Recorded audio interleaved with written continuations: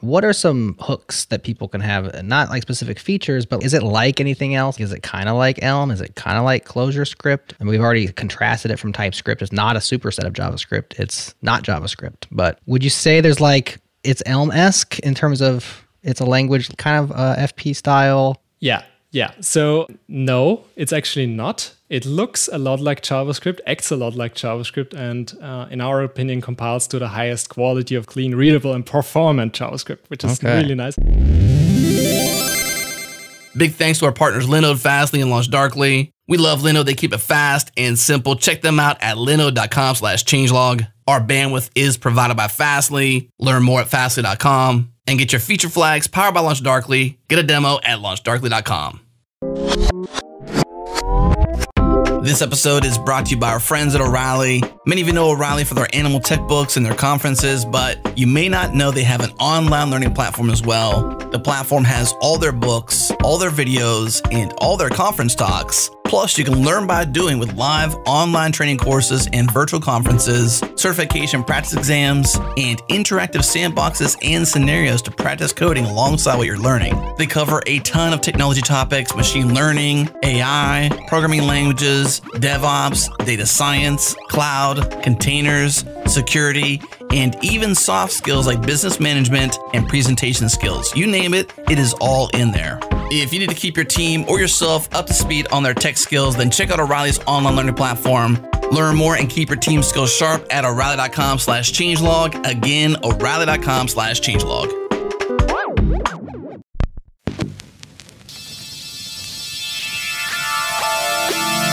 This is JS Party, your weekly celebration of JavaScript and the web. If you haven't joined the JS Party community yet, what are you waiting for? It's a fun and welcoming place where you can discuss web dev, ask questions, get notified of live shows, and help make the podcast even more awesome. Just head to jsparty.fm/community and sign up today. Okay, let's get into it. Hey, it's party time, y'all.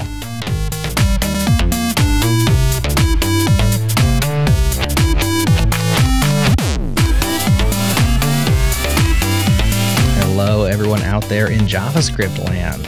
It's your internet friend, Jerod, and I'm here for a fun show about ReScript today. Feross is joining us. What's up, Feross? How's it going, Jerod? It's going good. Hey, you launched a new thing. It's called Wormhole. How's that going? Good? Yeah, going pretty good. It's fun times. Tell the folks what it is real quick. Yeah, it's a tool for sending files to people with end-to-end encryption. So you can safely send your files across the interwebs. Yes. It's like Firefox Send, only they shut that down, and this is probably even cooler because you built it. Maybe you have to give us the skinny sometime like that. When we did the nitty-gritty on BitMidi, we might need to regroup and get one for Wormhole. Yeah, let's do it. Awesome. Sounds like a plan. We're also joined by Patrick Ecker, who is with the ReScript Association. We're here to talk about ReScript. You may have heard of ReScript, maybe not. Maybe you heard of BuckleScript, maybe not. Maybe you heard of Reason, maybe not. Maybe you heard of OCaml.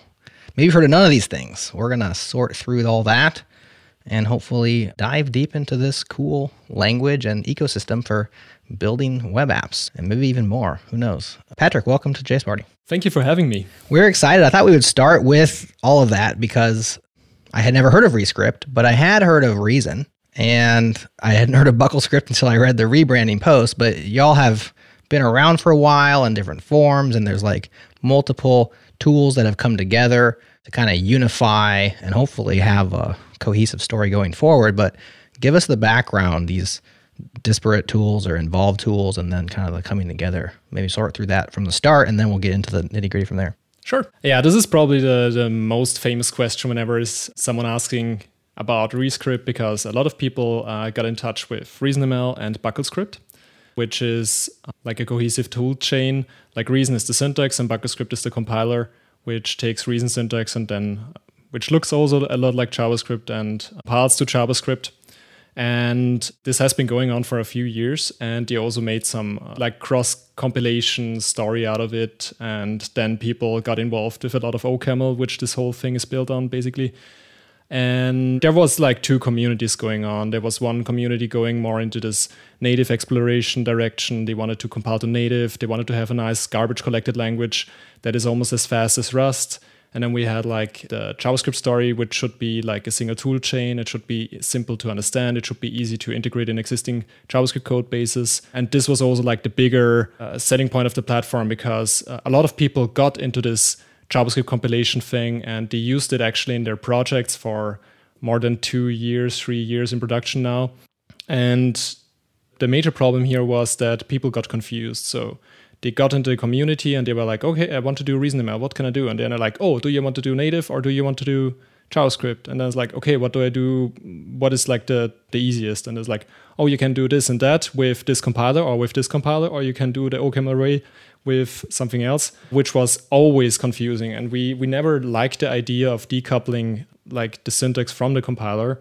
And in 2020, after 1 year of development of like a rewrite of the syntax, we decided to align the compiler with the syntax, with this new syntax, which is actually even more JavaScripty as ReasonML, and called it ReScript.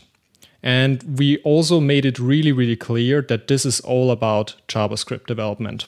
So we built a tool chain which kind of feels similar from a workflow perspective. So you basically install like similar, like other compile to JS languages like TypeScript or Elm or whatever, you install one npm package, npm install ReScript, and you've got all the tools you need to compile ReScript files to equivalent JavaScript files. And ever since we did that, suddenly people get it. People get to the platform, they get to one cohesive website, all the resources are on there. We have a cohesive story for React development. We have cohesive stories for how to integrate it with Next, how to integrate it with like any React application that already exists. And we made it really clear. We also removed all the wording for ReasonML or OCaml because it's not relevant anymore. We care about like minimalistic design, minimalistic CLI, no configuration or low configuration actually, and also a formatter, like a syntax formatter without any options, like without any of them, not even like the with, not even semicolons, nothing. There's just one style basically enforced, and we are really, really glad we did that. Like we are really happy that this is now now it's easy to understand, and now we are happy, and now we want to start out again with a fresh brand and a cohesive story. I just have to say, the more you kept talking, the more excited I was getting. All the words you were using, minimalist, no configuration, formatter without any options, no semicolons, like focusing the website down. I'm really curious now to try it. Right. It's so exciting also for me, because I'm also not the biggest fan of like this bulky, huge languages that give you like 15 different configurations and every project looks different. And the second thing is like the major selling point of the platform is that it's fast, like ridiculously fast. It's hard to describe actually. We try to build a platform that doesn't rely on caching. So we can compile, 3,000 files in a project once, and then can start a cold build, or actually we do a build, we cache files on the file system level, but we don't need an extensive incremental background service, which requires like 2 gigabytes of RAM, like in TypeScript. If you want to have a fast build, you need to wind up this huge server, and then it indexes all your files, and then caches get invalid in between in memory. And then you switch branches, and then suddenly all your type information is kind of corrupted. And then you need to do a cold build again, and this takes 20 minutes. Like if you have a big code base, like a serious code base. For smaller projects, probably not a problem.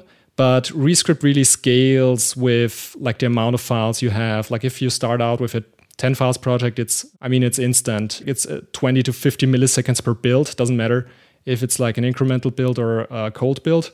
And then you have huge size projects. Like I have one client who has like 3,290 files or something. Like the first initial build, if you like completely clean this whole thing and build it once, it takes like 1 minute and 30 seconds. And this is not even optimized. There are like a few things you can tweak to make the compilation faster. But after that, like you change a file, and it doesn't take like forever to just recompile this one file. And it doesn't really rely on these caches I was talking about. And then things get way less complex if you can just rely on one simple command that winds up when you need it and then winds down when it's done. Oh yeah, I mean, so zooming out a little bit, like it sounds like you got really good performance on builds, and as far as a compiled language goes, you have a lot of nice features. But like, why would I use ReScript over just plain JavaScript? Because plain JavaScript files have no build time. So why would I? What am I getting by using ReScript over plain JS or something like TypeScript? Yeah. So plain JS is a dynamic untyped language. So for me personally, when I write a bigger JavaScript application, it's usually very hard to maintain it or refactor it, especially if it's like a really complex code base with a lot of people working on the same code base. If it's like a React application or an Angular application, doesn't matter. TypeScript tries to mitigate that by adding, like being a superset of JavaScript, so you can turn around a JavaScript file into a TypeScript file and it will still compile, but then you can also add type annotations and stuff. So it is a gradual type system, and these ones have the downside that they need to deal with the complexities of JavaScript, because JavaScript is a very dynamic language. It is very polymorphic. You can do a lot of things you usually cannot do in like statically compiled sound languages. And what ReScript is, it's a sound typed language. That means that every value in your program needs to have a type, like has a type annotated. There is no any type, there is no mixed type or no unknown type or some sorts of that, which makes it very robust. We also don't have, like in the language, in the core language, if you just write ReScript code, you don't have any null pointer exceptions because we don't have any null. We don't have the concepts of null. And instead have a few other niceties which help you build very complex applications. For instance, we've got variant types, which are also very well known in languages like Rust, which is a data structure to design complex domains. It's kind of, if you think about like TypeScript, when you're using a tagged union, you usually have like an object type, and then you have an attribute type on there, and you call that type user, and then you have some certain attributes available because this is like a user type. And which is kind of like abusing the object type of some sense, and then gradually like refining the type. In ReScript, we have the variants, which look a little bit like, I don't know how to explain it. You would define a type user, and then you have constructors, values, call that, I don't know, admin or user or privileged user or moderator, and then you can attach data to it. So you can say, you can have like an admin constructor, and this one contains like a string for the username. And then you can just use that as a value in your program. And then you can pattern match on that with a very powerful switch like expression. So you can really like design your domain just with types, and then later on use these values to manage your application code. And the sound type thing is also very nice, because like refactoring is a totally different story there. Whenever you're doing TypeScript, you're installing some libraries. These libraries maybe involve some definition files. These definition files may come from a third party that is maintained independently from any other, like from the actual library. Maybe it's like an add-on, which is maybe the library is not written in TypeScript and they write a definition file for that. So information can be stale or wrong or some sorts.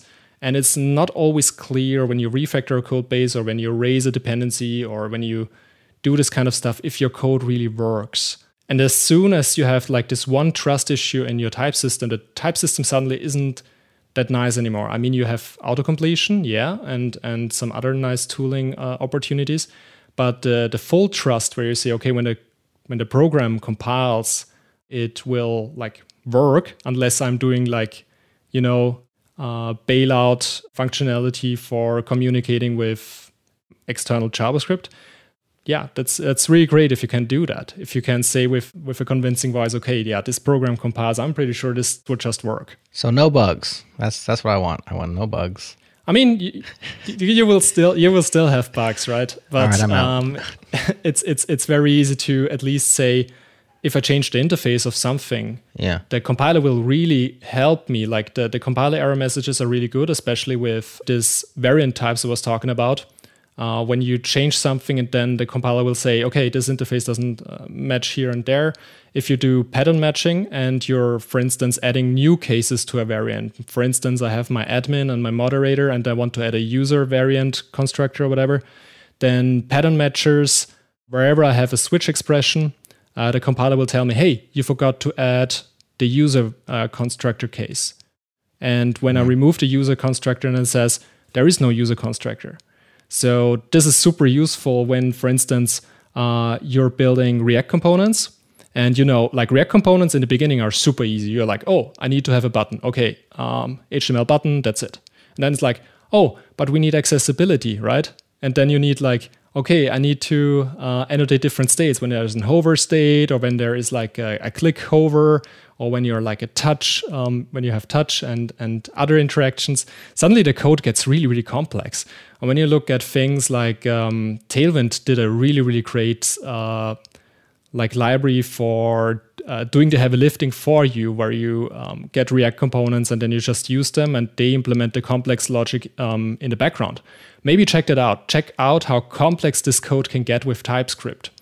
Just because they're using these tagged union objects, and then they try to shoehorn it in with some switch statements, and then it's really hard to read, and then you need to annotate everything because the type system needs more help inferring all your types. In ReScript, every type that is inferred from the compiler is 100% correct. And this is also very, very nice if you can trust the compiler there to do the right thing. Mm-hmm. Well, pattern matching is really cool. So that's a great language feature that I always appreciate. It's difficult sometimes, I think, when we are, hearing about something brand new, like unfamiliar, to like get a frame of reference. ReScript is it's its own language, right? It's a language that compiles to JavaScript. And so what are some hooks that people can have? Not like specific features, but like, is it like anything else? Like, is it kind of like Elm? Is it kind of like ClojureScript? And we've already contrasted it from TypeScript. It's not a superset of JavaScript. It's not JavaScript, but would you say there's like, it's Elm-esque in terms of it's a language kind of FP style? Yeah. So no, it's actually not. It looks a lot like JavaScript, acts a lot like JavaScript, and in our opinion, compiles to the highest quality of clean, readable, and performant JavaScript, which is really nice. It's our marketing pitch. So our idea was, which is kind of rare, we haven't seen this before, that's why we built it. You really write your code like you have your typical let bindings or let variable kind of thing. We call it let bindings. So you define a variable or you define a function with arrow function syntax. We only have one syntax for functions, which is the arrow syntax, which compiles to an actual named function. So you don't have to worry, should I use a named function or should I use a named function without a name? Should I use a arrow function? Should I use or should I use bind or whatever? We don't have that concept. We just use the arrow function syntax for that. We don't have classes, which means that we replicate the behavior of classes by saying that we just think about values and functions, and then we have a pipe operator to chain all these things together. So we can model an object-oriented system just with values and the pipe operator, which looks a little bit like PHP because our pipe operator is basically like an arrow, so a dash angle bracket. Mm-hmm. And which means, I cannot interact with object-oriented systems like with classes in existing JavaScript code, right? But we can, because we also added to this, we added an external syntax, it is called, which is you can define an external that binds to an existing JavaScript function. And you can tell the external binding if it's like a new constructor, if it's like a class constructor, whatever, or if it's like a method function. You want to call this where you put in a value and then it calls the function on this value like with a method, right? And so we can interact with like the more complex features of JavaScript, but in the core language, we don't need that. And when we look at a ReScript file, so we have a ReScript file, which is .res, and you compile it with the compiler, it will create an equivalent JavaScript file right next to it. And by default, when you define a value or a function inside a ReScript module, this value will automatically be exported or exposed as an export in this generated JavaScript file. And our recommendation is to write your functions and values just the way you're used to in ReScript. You can do for loops, you can do while loops, you can do like your typical array map and whatever. We have all the bindings there for all the JavaScript, web API, collections and arrays and whatever. And then you open a new tab with the JavaScript output, and you can see that the compiled output looks very, very similar to the actual ReScript code, if done correctly. So this allows, and since this idea of ReScript file is one JavaScript file, you can integrate it really, really easily in existing code bases. So if you decide on, okay, I just want to have one React component written in ReScript, we have like dedicated, first of all, we have JSX syntax integrated in the language. So there is like, this is a one-to-one equivalent thing. You can just use JSX in the language without Babel and whatever. The compiler will compile it into equivalent react.createElement calls, or in the new JSX API, what's out there now. And then you just have this, one React component, put it into JavaScript, like compile it to a JavaScript, and then import it from other React components as if it would be a JavaScript component. And this partial integration is one of our most interesting features, because people can first try it out and see if it fits their use cases. A lot of people are having, like, they cannot just rewrite the whole code base. Nobody can do that. And with us, it's like, okay, if you want to just try out one part of your application, and maybe it's a very complicated part, and you're like, maybe this brings us some value because we have like very complex interactions, or maybe I'm building, I don't know, a code editor, a rich text editor, something with a lot of state and a lot of state transitions. Maybe let's try this with one React component that is written in ReScript, and then let's see if it works. And if it doesn't work, if you do it correctly, and you have always like the JavaScript file on the side to see the output, if you do it correctly, you can even, like, after some time when you decide this is not yours, you can just remove the ReScript files, check in the JavaScript source files, maybe rewrite it a little bit to make it a little bit cleaner, and you're done. You don't lose much on productivity there. And you're also not forced to rewrite it again in your specific other language you want to use, or JavaScript. So yeah, this is just the insurance from our side that you're not locked into the system if you don't like it.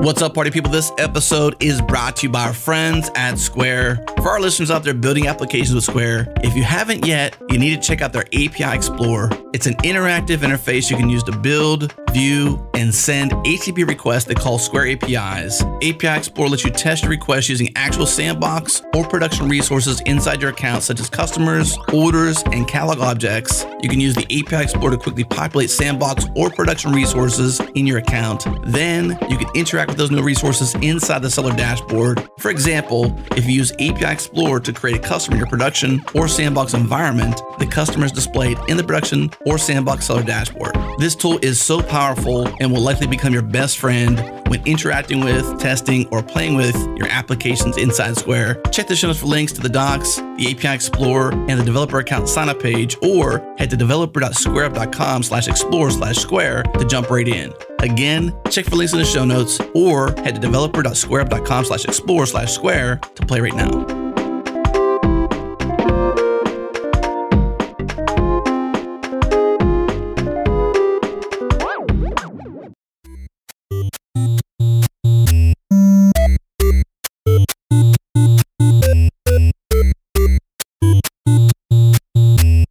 So let's say I'm like Feross and I'm excited. I'm like, hey, ReScript, let's give this thing a shot. I know nothing about it.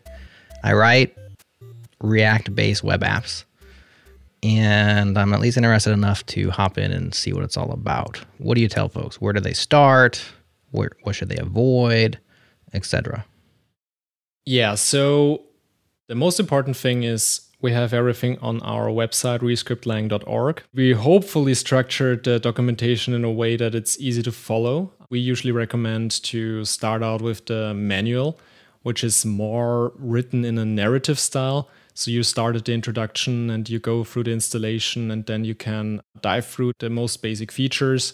We didn't mention the more advanced features yet on the manual, because we thought it would be easier for most users to just use the most basic stuff and you can build all kinds of React apps with that. And after you get some idea of the language, it is very, very important because a lot of people are coming from a JavaScript background. They want to interact with existing JavaScript libraries. And we've got a section there for interoperability for the external bindings I was talking about. So you need to get familiarized with how do I bind to an ES6 module? How do I bind to like a value to a function that is exported from a CommonJS module, maybe the default export, or how do I map to a JavaScript class there? This is probably like the first thing you should definitely check out and at least try, because a lot of people have this urge to jump into the ecosystem and like look for ReScript bindings, like existing ReScript bindings that bind to some JavaScript library. But this takes away a lot of learning possibilities. If you're in control of writing your own bindings, externals, it's much, much easier to do stuff, like generally speaking. And as soon as you got this, we also got ReScript React documentation section, which covers actually all the basic concepts of React. We tried our best to also cover all the React topics, because oftentimes we just refer, like some people refer users to the original resource. So go to reactjs.org, learn React, and then come back to our resource and learn ReScript React. We don't do that. So you can go from topic to topic there. How do I use GSX? How do I create elements? How do I mix them up with existing components? And how do I export it to JavaScript so I can use it in JavaScript? So from there on, it is usually recommended to just drop into your React code base, run npm install ReScript in your dev dependencies, and set up a config file with npx ReScript in it, and just point to the folder with your components, and then create your first ReScript file, write your first component, try it out, and wire it up in your existing JavaScript app. And that's it. Then you can, from there on, you can just play around with all the features and see if you like it. So it seems like kind of like Swift in that way, where, you know, when Apple was trying to encourage everybody to switch over to Swift, they had these large Objective-C code bases.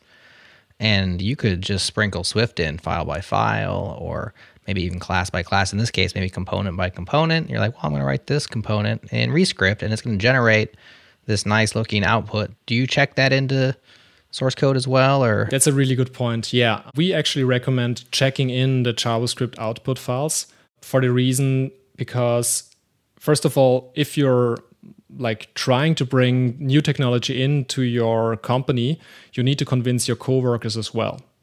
And if they see, like, it's a matter of politics as well. So you check in the source code, they can review ReScript code in their pull request, and they can also see the equivalent JavaScript. And second of all, it's also very useful to spot regressions if you're doing some bindings and then you mess up a binding and then suddenly the output changes. You see that as well, which is super useful. But people will see the output and they're like, oh, I can understand that. This is not that scary. And since ReScript is so fast, like the compilation itself, it will also not have a heavy toll on your CI workflows or on the consistency for your coworkers. If you check in the JavaScript source code, it's already in there, so they don't need to even run the ReScript compiler first. This has a lot of advantages, just bringing in the technology and make your coworkers like you afterwards.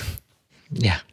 Now, what happens when they start editing the JavaScript output, not realizing what that .res file is? And they're just like, I changed this file, and then you just recompiled right on top of my changes. I guess that's the magic of version control, is you can always just go back in your Git history and dig that thing out. Yeah.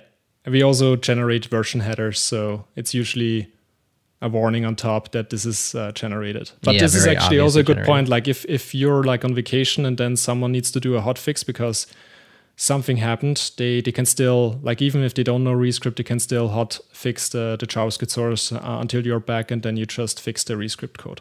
I think that's smart because honestly, something like this is like a very hard adoption because it's just so out there.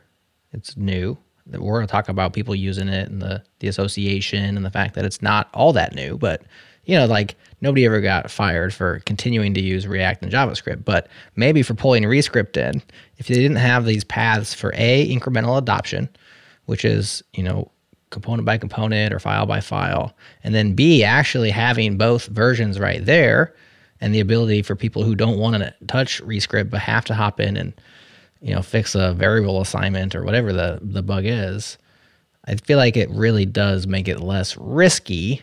And at the end of the day, if your team is like, we're never going to use this ReScript thing, stop writing ReScript, you have the JavaScript files right there. You just get rid of the ReScript files, and it's just some well-formatted JS that you just didn't write by hand. So I think that's a pretty cool thing for adoption.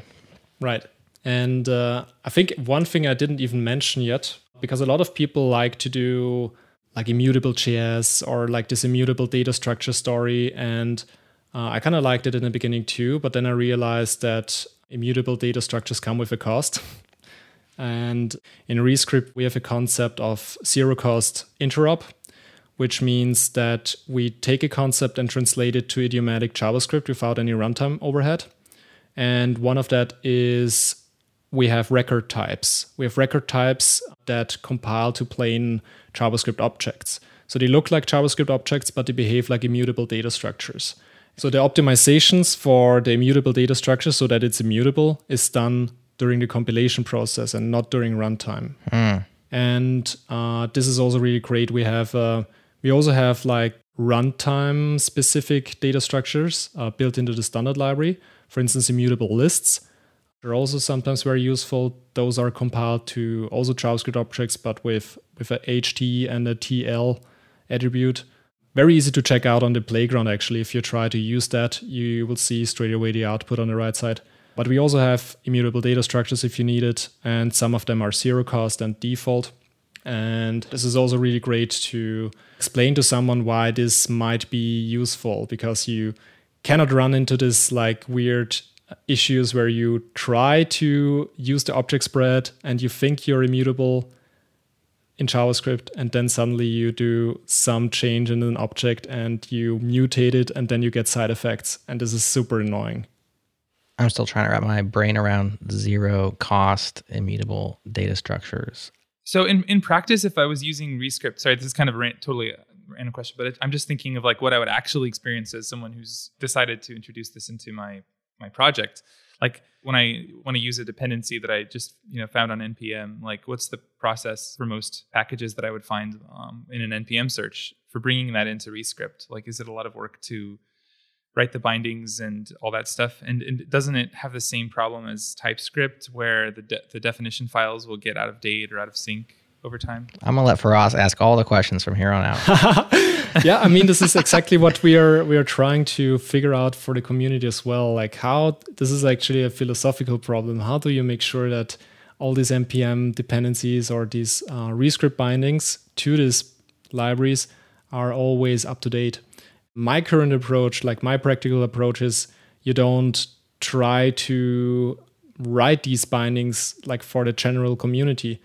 Sounds a little bit weird. For instance, if I'm trying to write bindings for the full JavaScript web API, when you think about how complex this thing is, like the web API itself, it has like nodes, and nodes are super polymorphic, and they can have like a list of attributes, and these attributes don't necessarily need to exist on certain values, and in certain situations they do. And in a static type system like ReScript, which is also very, very simple, like the type system is not as clever or not trying to be as clever as TypeScript, where in TypeScript you can have like an integer and an object and a string being in one type. This is not really possible in ReScript. You need to think a little bit more simply. So you cannot really bind to a JavaScript function that accepts a string or an object or a number or whatever. So you need to make decisions. So you can write a binding that binds to this function, but it only accepts one version of it. So it only accepts an object. And then you name this function, I don't know, parse date with object. You give it a name that tells the user that this is like the parameter. And then you have another one with integer or something. So there's a lot of opinions going into how do I write these bindings. And that's why I recommend to learn the external syntax and just, you define it like a variable, basically. It's like one line of code. You're like, oh, I want to map to the event DOM handler type, or like one method of it. I just create one binding with this particular interface and then use it. And later on, you can extract them into modules and then just reuse them very, very easily.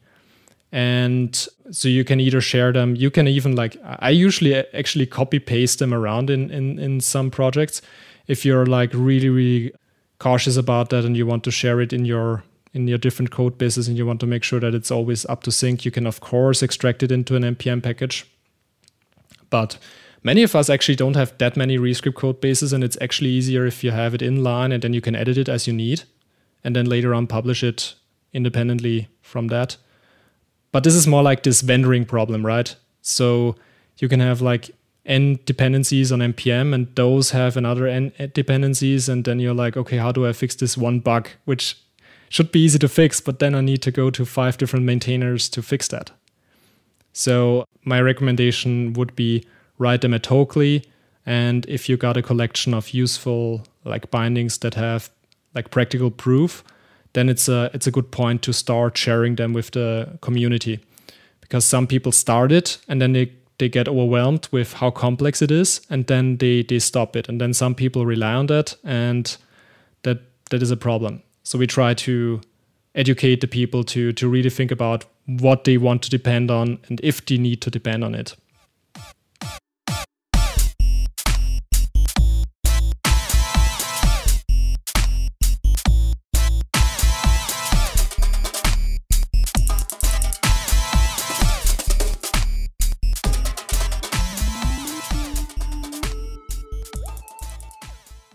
What up, party people? If you want to know what's happening with your code, track errors, and monitor your app's performance with Sentry, build better software faster with Sentry's application monitoring platform, diagnose, fix, and optimize the performance of your code, cut your time on error resolution from hours to minutes. It works with any language and integrates with dozens of services. Over 1 million developers and 68,000 organizations already use Sentry. And best of all, JS Party listeners new to Sentry get the team plan for free for 3 months. Head to Sentry.io to get started and use the code PARTYTIME when you sign up. Again, Sentry.io and use the code PARTYTIME because, hey, it's party time, y'all.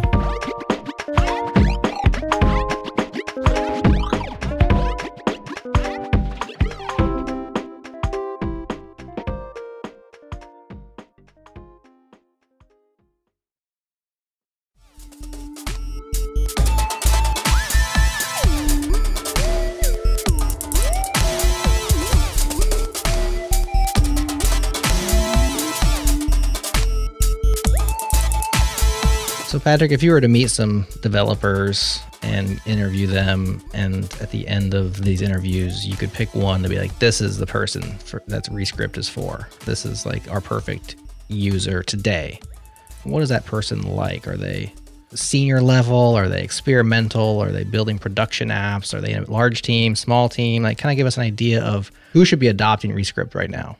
So what we think our ideal developer is a product person. Someone who wants to build nice looking and performant products, and someone who is not too like pickery about like paradigms or like dogmas we often have in the community, also in JavaScript or in Java or wherever.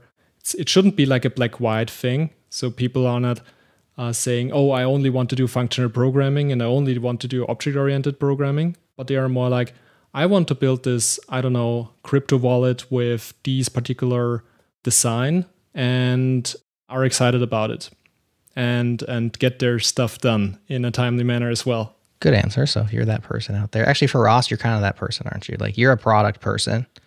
You like to build stuff fast and high quality and kind of in small teams. And you also work somewhat autonomously a lot. I think a lot of the difficulty is large teams, like, how do I introduce ReScript? That's why the incremental aspect is cool, because it's hard to sell that to like your boss when it's going out on a limb for benefits, but how obvious and clear are those benefits? But you're in a kind of a position, and myself as well, where we can kind of make the calls on the technology choices and build cool products quickly and with high precision and high reliability, it sounds like. What are the big wins for somebody like Feross? I know we've kind of touched on them, but if you could say like, well, I mean, 0 bugs was was nice. If it compiles, I mean, no tests. You don't worry about tests. You know, it's kind of like the TypeScript promise of as long as the types make sense, but there's no any type. So you actually have to have types. All of my TypeScript types are just any types because I'm just a dynamic kind of a guy. But what would Feross win? Like if he just picked up ReScript for his next startup or his next side project, what would he feel? What would he appreciate? I kind of feel like, because I've seen a few projects already that are out there, and I can also mention some companies later on. What I've seen is that there are quite a few startups using it. And for them, it's actually really, really good, because I didn't even mention that too much, but as I said, like the type inference in ReScript is really good. So people can write their code without much fuss. They don't need to annotate every single thing. They can just write down the code, try things out. If they don't like it, delete the code again. But it's not like the compiler always complaining about certain things. So they can move really, really quickly. And later on, like when they start growing, they have legacy code, right? But they have a much, much easier time upgrading, because the platform is not moving as fast as, for instance, the JavaScript platform. JavaScript can be really, really churning when you think about it. The community is smaller, but more focused. We have a very nice forum where you get nice support also by the core team members. It's very, very easy to upgrade code bases later on and stay up to date. And you also can grow, because there is always, like, as I said, the compilation times scale linearly. So you don't have to worry about later on like doing this journey work of, okay, I need to implement some caching. I need to put this into a separate package so I can compile it independently. And then the other one, no, you just put everything in a mono repo, just compile it once and put it on CI, build it once, everything works just the way it worked, like with 10 files. And now with 1,000 files, it doesn't matter anymore. So growing is much, much easier with that one. And yeah, this is probably my major observation.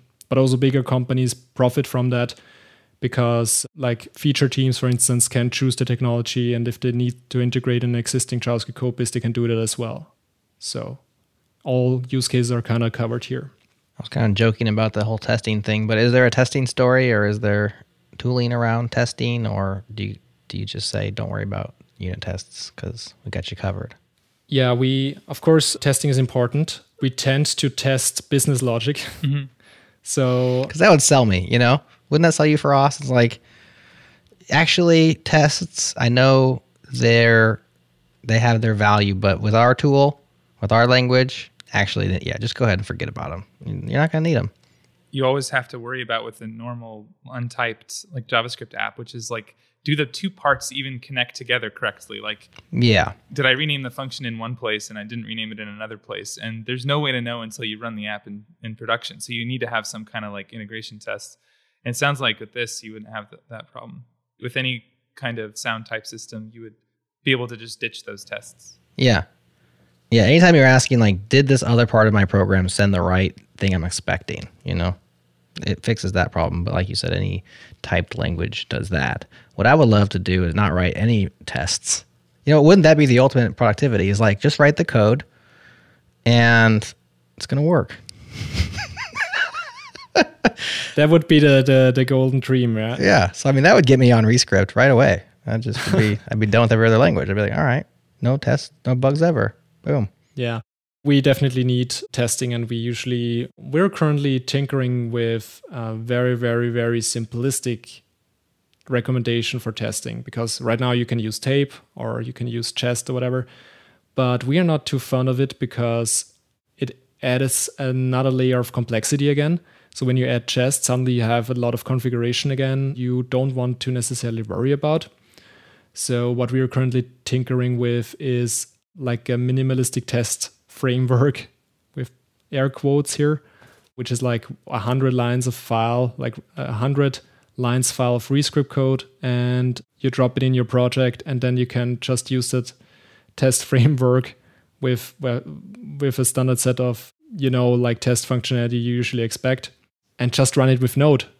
Just run a Node script and you can run every test individually, like with tape, for instance. I really like this idea of reducing complexity on the tooling side. And we try our best to always follow this philosophy. So hopefully the testing story will be as clean as the rest of the tool chain. Well, there's lots of stuff here, and it's worth pointing out, it's not Patrick just working on this on your night and weekends. This is a long time effort by lots of people. As we mentioned at the top, like different projects kind of came together, different people came together and created ReScript out of these kind of other things that were all working together. The core team is 7 folks, which is a pretty big core team. So there's lots of people working on it. Tell us about the community. I know there's also the ReScript Association, which is kind of like a foundation or like a entity that is building this thing. So flesh out the community story, so that people who are thinking about giving it a shot know what all is there. It's not somebody's side project toy language that they wanted to, learn how to do a compiler. And so they built ReScript, and it's not like that. It's a serious business. Yeah. So the original project started out in Bloomberg, where Hongbo Zhang, the author of the compiler, started this whole effort. I think this was 5 years ago already. So he started working on this until Facebook came out with ReasonML and got the idea. And Cheng Lu got this really nice idea of making these two things work together, like the Reason project and the BuckleScript project back then. Facebook and Bloomberg kind of collaborated on this thing until it grew a few years and the community started to shape around it. We had a few startups in there. We had a few bigger players in there. For instance, we had Sotheby's, which is a bidding platform for expensive artwork, which is located in Iceland, I think. And we have companies like DraftBid, like a startup which has like an online editor for creating mobile apps, like a no-code tool with a lot of interactions and a lot of complex workflows. They're really, really happy with that.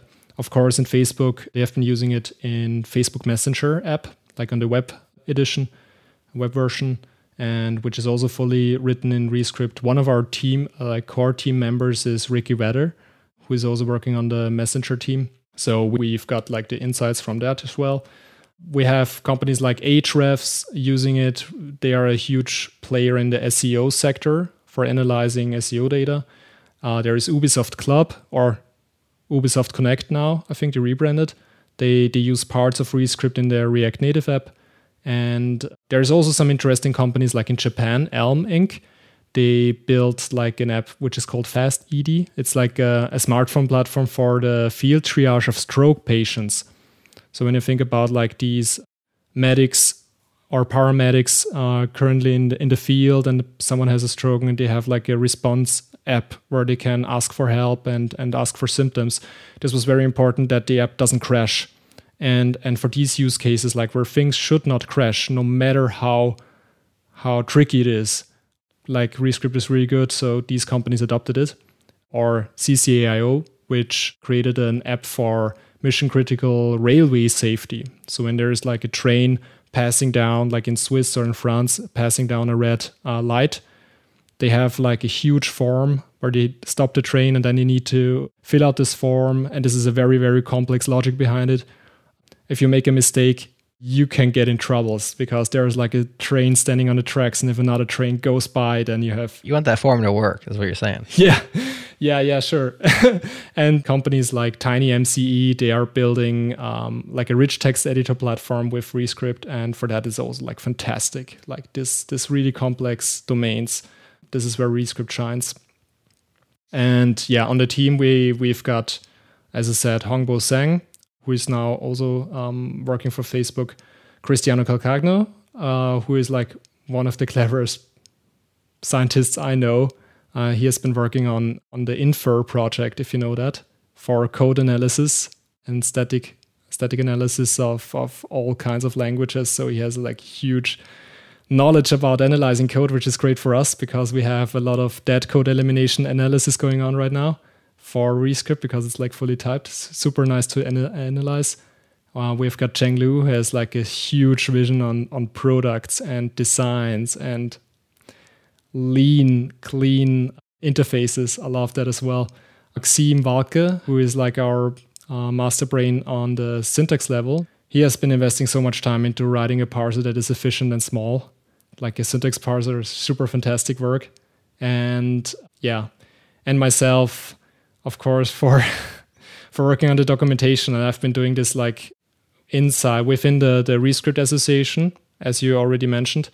The ReScript Association was founded with the goal to support the community and support the language with financial infrastructure, so people can send donations to it who are relying on the technology. So if you're a company who wants the language to succeed, the best way to invest money is to invest it in the association. They're allocating the money for developing the documentation, growing the editor tooling, working on core essential libraries, funding other projects, organizing conferences. We had like 2 conferences already, ReasonConf 2018 and 19, and also a Reason conference in the US, which will most likely, of course, be rebranded to ReScript-Conf. So in the past 2.5 years, we also collaborated with research institutes and companies. Like we collaborated with Ahrefs, which I already mentioned, with Tezos, with the Tezos cryptocurrency. They are also really invested in this because they want their crypto wallet apps to be stable. And they chose ReScript for their web frontends and stuff like that, or subsidiaries of Tezos, of course. Tezos is a huge project. So this is like how we try to set a foundation for the language on the community side, on the open source side, but also we have a strong commitment on the business side with the core team who is working at Facebook and all other companies that depend on it. Mm-hmm. How about you personally? How are you paying the bills? I'm getting funded, of course, with the work at ReScript Association, but I'm also doing contracting right now. But I'm actually going to start working together with another company who is using ReScript, which is Rohea. They're building a sales enabling platform, and I'm really, really excited about this. Building something neat. Building cool stuff is always fun. How did you come to the project? We didn't cover your personal journey to ReScript. What got you excited? What got you into it? I don't know. I started out in flow type. Mm-hmm. Basically, I was like trying to contribute to the flow typed project, which is kind of the equivalent of definitely typed for flow, and try to get involved with this work. And this excited me. And flow was a really, really nice project with the type inference and such, but TypeScript kind of won this war, I would say, or the marketing. Mm-hmm. And I kind of felt disappointed because I didn't like the idea of TypeScript at all, like the performance metrics and stuff like this. And in 2017, I got introduced to Reason, and I got really hyped up with the idea of having this like polyglot platform of like having one language, but it compiles to different things, and maybe you can have like alternative syntaxes mixing together, but which was the initial pitch I got in my head. But later on, I got more involved in this and started meetup groups, one in Vienna and one in Munich. And I also organized the first Reason conference in Vienna 2018. And this kind of grew on me. And I was like, okay, there's one thing that's missing, terribly missing in the Reason community, that is a unified documentation platform. Because every platform was like one separate website and was really hard to figure out where to find what information and define like a user flow, a user funnel. So I started this project with like naively. I was like, oh, I will just unify all the platforms into one website. And I did this for like 1.5 years. And at some point, people started to like it because it was very useful. And then we at the second time, we said, okay, maybe we should raise some fundings for that. And we started to think about this ReScript Association thing. And then I got to know all the people like Cristiano, who has been very supportive of our work. And he liked the ideas and he introduced us to the team. And ever since, we started growing. And then in 2020, we really started like the new brand and then said, okay, we have this core team and now I'm part of this. I mean, I don't like this idea of having a core team, but I think it's important to have someone reliable for the technology you're using. And if nobody feels reliable, why should you use this? And that's why I'm excited that I'm on there. Pretty cool stuff. Feross, any other questions or thoughts from you before we call it a show? No, I'm gonna try and find a nice simple project to give this a try on. Yeah, let me know how you like it. Yeah, that makes me wonder, are there good example apps, or is there a version of like the to-do MVC, or what's that? There's a real world open source app that has a lot of like front-end implementations. Is there anything like that where folks can just poke around and look at not a complex ReScript thing, but maybe like a semi-complex one. Anything out there we could point folks to in the show notes? Also, is there anyone who's using it for specifically cryptography code? I'm just thinking the project that it might make the most sense for me to try it on is the little cryptography module that we just open sourced for Wormhole. And it's not that many lines of code. It's like probably wouldn't take too long to port it to a new language. That's the kind of code too that you really want correctness on, and it's worth extra cost for maybe making it a little bit harder for a random contributor to contribute, but like you get more correctness guarantees. And yeah, I'm just curious. That's a tough question I cannot answer, but maybe I can follow up later with that. Okay. But because I have some ideas in mind, but I'm still not sure because some things are already existing, but they're still in Reason syntax, and we don't want to particularly point people to Reason resources, which doesn't make any sense, even though it's the same compilation platform. The best like real world example app is ReScript-like.org. It's a Next.js app. You can check it out. So the playground as well? Yeah, the playground is also written in ReScript. I'm not entirely proud of it, but it's pretty damn stable. So that's at least something. That's something to be proud of, yeah. Yeah. And there are some open source apps. One is called Pupil First, but I'm still not sure if they're still on Reason syntax or if they already converted, because we have like this one command to convert your whole code base and that's it. Yeah. Well, why don't you do this? Hit us up with links afterwards and we'll put them in the show notes. Absolutely. If there are any ones that you would point to. That way you don't have to come up with them on the spot. And then, I mean, surely for us, the Tezos team is doing some aspect of that. I mean, I don't know what exactly they're using it for, but they're cryptocurrency, but there also is cryptography involved. Yeah. Yeah, that's what I was thinking. I was like, it sounds like a great use for it. Yeah, totally. Yeah. And I would definitely be interested in seeing the results of that conversion for us. So if you ever end up doing it, I think it'd make a good blog post, or even just like, tweeting out the links to like the before and the after of that module would be pretty cool, I'm sure. Mm-hmm. Are there any automatic tools to like get you started with like most of the way? Something that automatically port from JavaScript? No, there's nothing like that. But we have an explicit section in the docs about converting a JavaScript file over in a few steps, because we can drop in raw JavaScript in a type-safe manner, or at least in a constrained manner. You should check that out. So you can take one expression or one function, drop it in as raw JavaScript. Right. Yeah, I did see that in your docs to embed raw JavaScript. You do %% raw, and then everything inside the parentheses there is just raw JavaScript. So for us, there's your path to an easy port. So you just wrap your entire module in that, and then you're done. You're in ReScript land. Nice. Yeah. Well, listeners, all the links to all the things, even some things maybe not brought up, which Patrick has hooked us up with, will be in your show notes. So check those out. Definitely keep up with Feross in case he does that port. I don't know what he just Feross on Twitter. Maybe you'll tweet about it.